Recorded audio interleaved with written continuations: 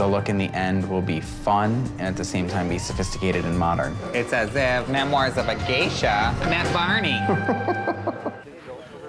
Oh, take the camera lens off might help. Okay, so what we did for those corners that I was telling about of the square, the long ones are on the corner. And then we have these shorter ones that are in the middle. When we lay that square out, figure like one of those long poles is going to be your front yard. This is the front of the structure. I'm facing towards the man. Okay. That's east. That's west. That way the sun is basically at your back. Any shadow keeps underneath the shade structure, because if you had it turned, let's say, then if the sun rises back there, you're in shade during the day, but in the afternoon you're going to have the sun just beaming straight into the shade structure where you're chilling out. That's no fun. Oh, gun show. Ah, the connector bag. This is the magic tool. So always keep this here. It's in the connector bag. Always. Let's say I'm tightening something over here. I tighten it and I'm done. I don't want to carry it, so I'm going to put it over there. By myself. These are for the corners. Okay. It's going to sit on the corner and the support pole is going to go up top. Okay. These are for the corners. Gotcha. This type will go in the middle. You put the who's it on the has it and the angle of the dangle. These, you got to have one vertical and one horizontal. So first, we construct the square. Yeah. Oh, you got it. You need to do some sizing. You can use that. Okay, well, I think I'm good. Sizing. Sizing tool. Ooh. What I usually do is I get some rebar and I put it into each corner, just so you know where it's going to be. Tent stakes, rebar. Put them in the corners. Okay. Let's do it. How did I get in charge of this? So we are installing the corner poles. Oh, I remember doing this in the middle of the night. Yeah. What do we do with the flags on the vertical? Should we put those on first before we raise up the roof? You should. Somebody bring a monkey. For today, I only have the 12-foot support poles for each corner. We often have 20-foot support poles, and we put flags up there. It's really nice. Working in unison, we're raising it up a bit. You can do it together, and because there's going to be multiple people there, that's easier. I've done alone, so it can be done alone. Yeah, we need some taller people in that corner. Think tall, Ann. I'm working on it. All right.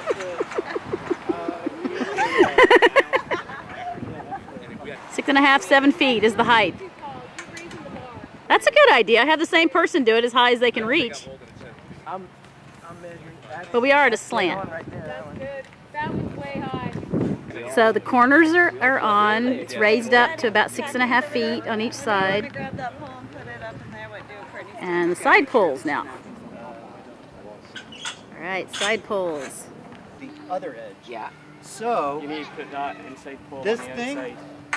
we should probably put on this pole, on the support pole. So if it's here, Oh, gotcha. we'll be able to. Okay, that's something we need to know. Well, I've done it like this before, and I just don't remember. No, I get Yeah. what you're saying. We have more of those, right? We have backup? Yeah, we have more. At this point, it's a good idea to walk around to look at the angles to make sure everything's kind of as square as possible. Because I can, like, looking at this right here, that's not. I see that this support pole is like There you go. fucked up. Wait. What's that? Just want to make sure. Okay. Why don't we just... Yes, exactly. Cool. Just like that. Now, it doesn't go at an angle. It doesn't go out at an angle. Go square? That was going to be my question. It's square. So there's two ropes on every corner, right? Yeah.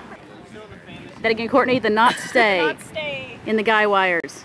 These have purpose. You just don't know yet what they mean.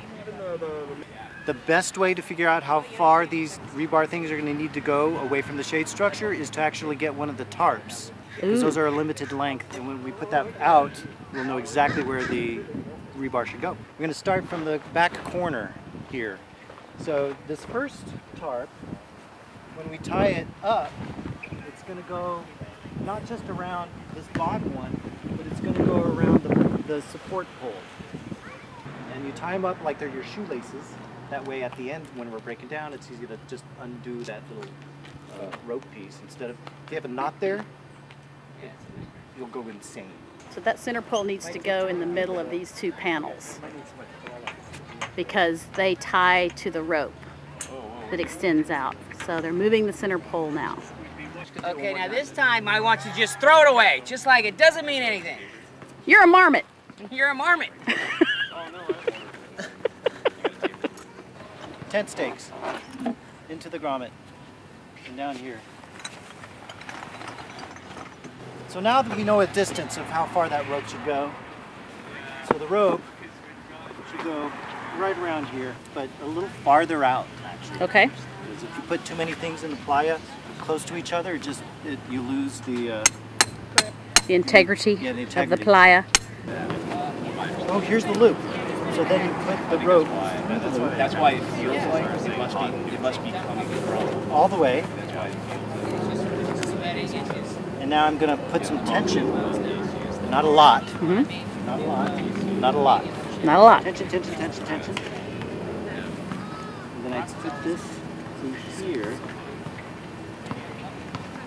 So it's a loop again. And then just Pull it up. pull it up.